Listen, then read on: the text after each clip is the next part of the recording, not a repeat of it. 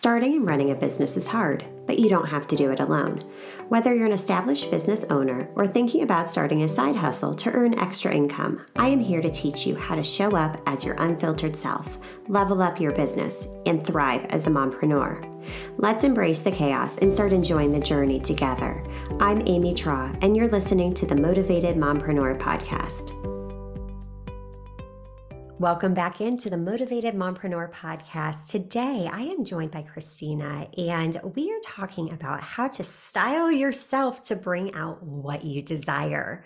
Kristina, welcome into the podcast. Good morning. Thank you for having me. You are so welcome, and I'm so excited that we finally get to chat face to face. Even though our listeners can't see us, this is the first time that Kristina and I have actually connected because we're in the same community. So it's like, oh my gosh, she's real. She's a real person. I just absolutely love this. So Kristina, before we dive in today, can you tell us more about yourself, who you are, what you do? Yeah. So my name is Kristina. A lot of people call me Nikki based off of my business name. I am the owner and curator of Love Nikki Boutique. So it's been a journey getting to where I am. I never thought I'd be an entrepreneur, honestly. I truly think the universe kind of put forth 50% of the effort and then the other 50 was my doing. So it's kind of crazy and a blessing how I got here. It all started with kind of identity loss. I know a lot of moms go through identity loss, and transitioning from Kristina to Kristina and mom was really difficult for me.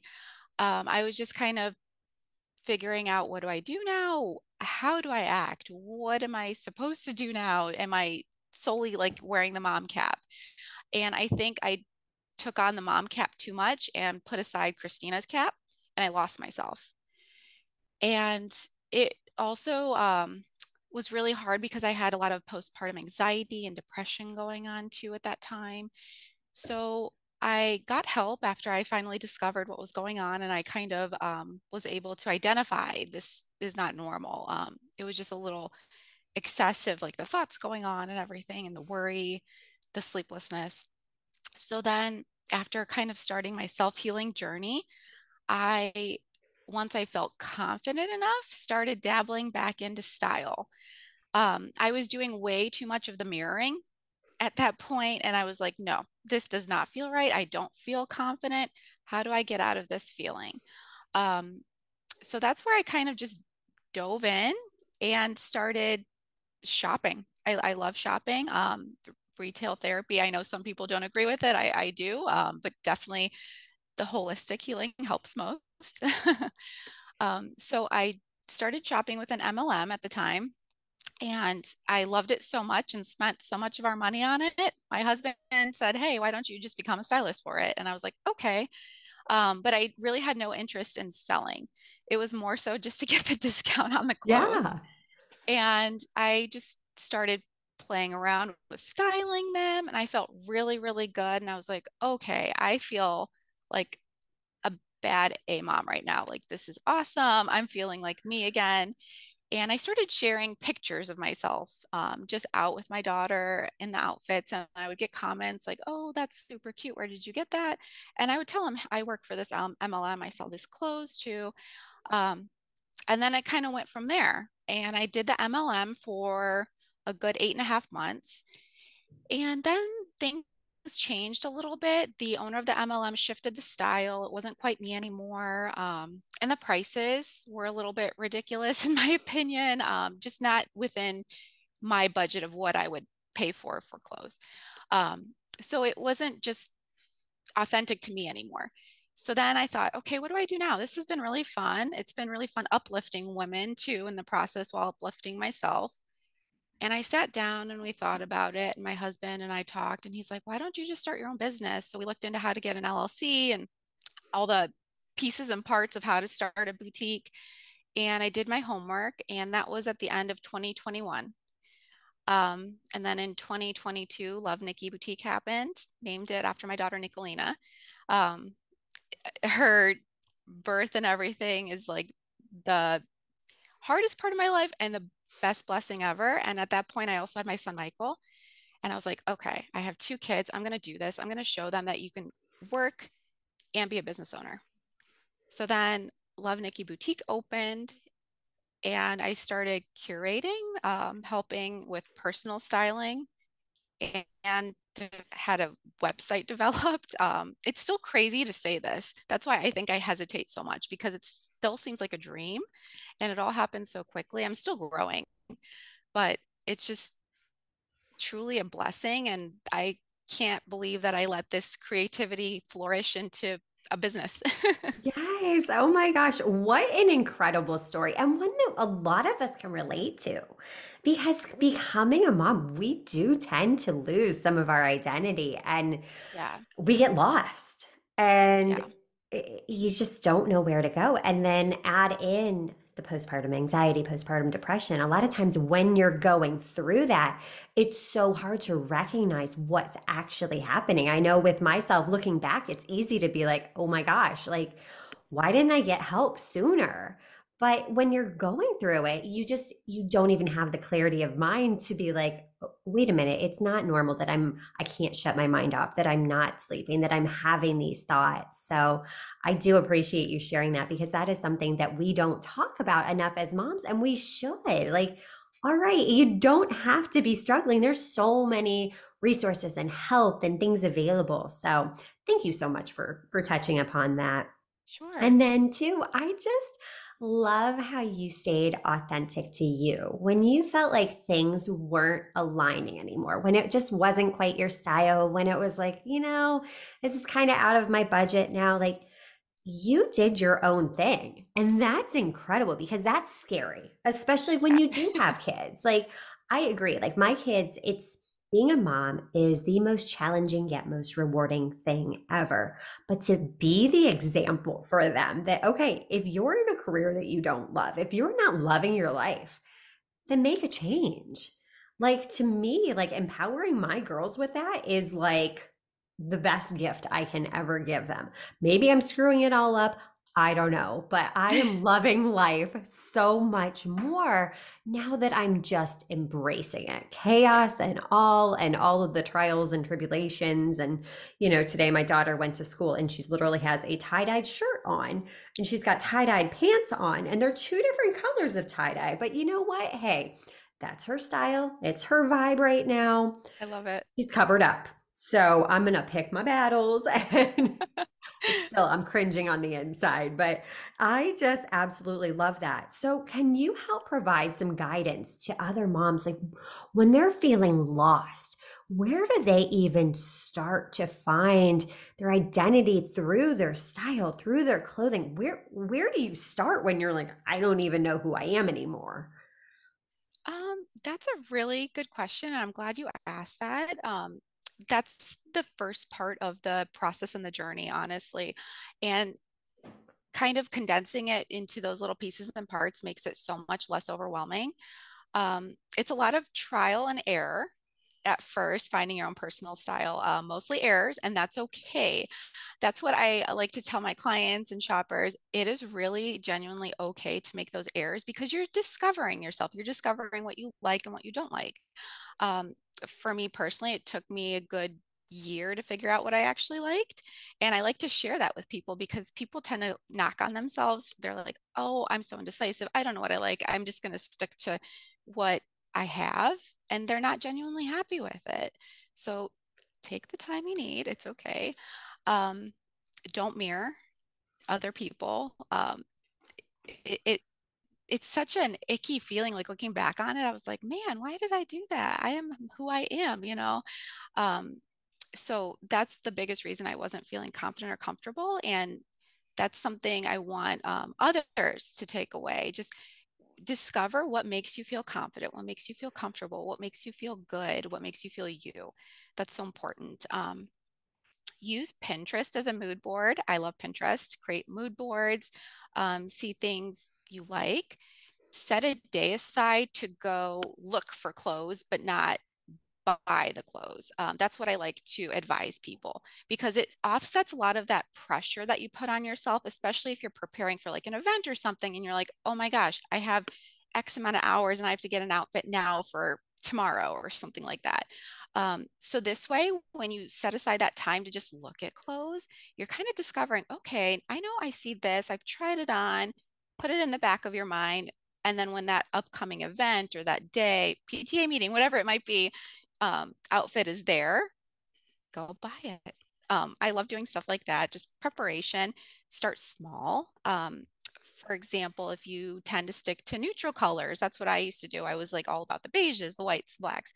I consider black a neutral. So try adding just a pair of maybe printed pants or like a little pop of color. Or if you normally like oversized baggy lounge sets, maybe try styling a pair of like tight biker shorts instead and see how you feel in them. Just kind of like play around with things and discover what you like and don't like. Um, Another thing I like to say on what you wear on a daily basis, when you look in your closet, don't think of trends. Think of, does this serve me anymore? Like, do you still like that hot pink pair of pants because you genuinely enjoy them or because they're in trend right now? I like to go by that because then you really can kind of keep that piece and invest in that piece for the long term.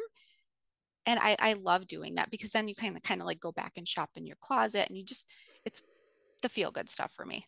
Yes, I love that. That's all such great advice, especially it's going to be a lot of trial and error and mostly errors. Like right there, Yeah, giving us the permission, like it's just like riding a bike. You're going to fall down a whole bunch of times before you finally figure it out. And that's yeah, okay. Like I love that advice. And don't mirror other people. I think this is where, as women, we get so caught up. I mean, we even do it, from a business standpoint. We're like comparing yeah, our chapter 1 to someone else's chapter 20. We're comparing like everything we do to everyone else. And why? Discover what makes you you. Discover what you like because it's that authenticity. That's what magnetizes people to you. I mean, there are, hundreds, if not thousands of people doing the exact same thing that we're doing, but we all have a different way of doing it, a different take, a exactly. different perspective, something unique that we bring to the table. And I mean, we see it time and time again with, authors and different kinds of cars. And there's so many things that all right, it does the exact same thing. It serves the same purpose. The book's written on the same topic. But, it's like Lori Harder has her following, Lindsay Schwartz has her following. You've got Judy Holler that has her following.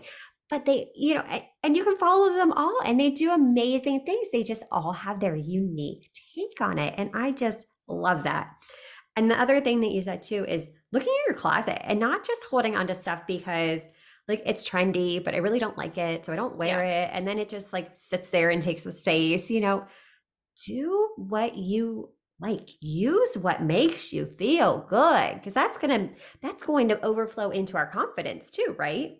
Because if we're exactly. feeling good, then, we're showing up more confidently.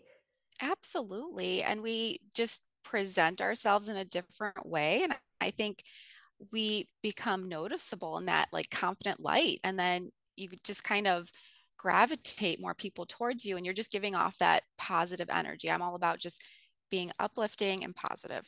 Yes. I And have my we moments, but We all do. We all do. But we do need more positivity in this world. We need it to be more uplifting because, I mean, you think about it, our brains are wired for negativity. They're designed to keep us safe.